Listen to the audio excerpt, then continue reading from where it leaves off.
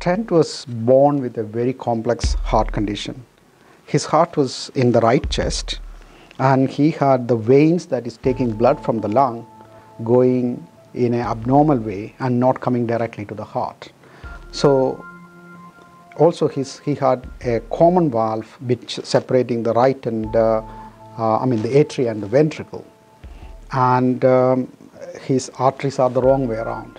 Instead of one artery coming from each ventricle, he has both the arteries coming from the heart from one ventricle, that's the right ventricle, and they are the wrong way around.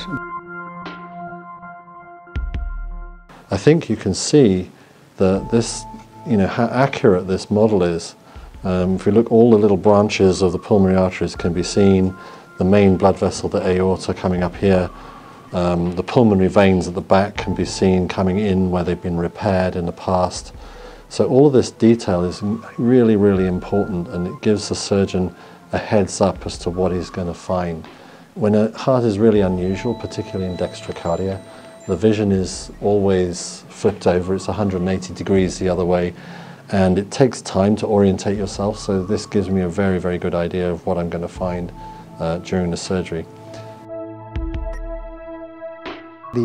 So it is a very complex heart condition to treat. So to get a good insight into the condition, it is the best to have a printed model, because he has been to many centers in the country and it was thought that we can't do anything about this heart. And having the printed model of the heart and have the ability to look into the chambers and look at the anatomy carefully, we can now contemplate how best we can help this child. And that insight is brought by these printed models.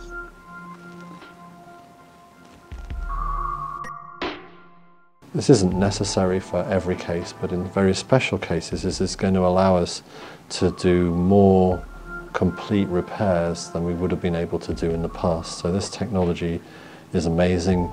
It used to be expensive, and I believe I've just been told that this model cost us $75, which is extraordinary when you think about the information that's in this model.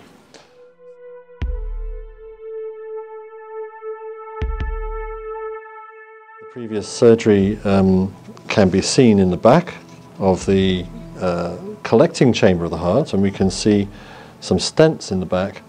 The 3D printed model has actually brought out the man-made stents, and we can actually see those in there, which is just extraordinary. I've never seen that before anywhere.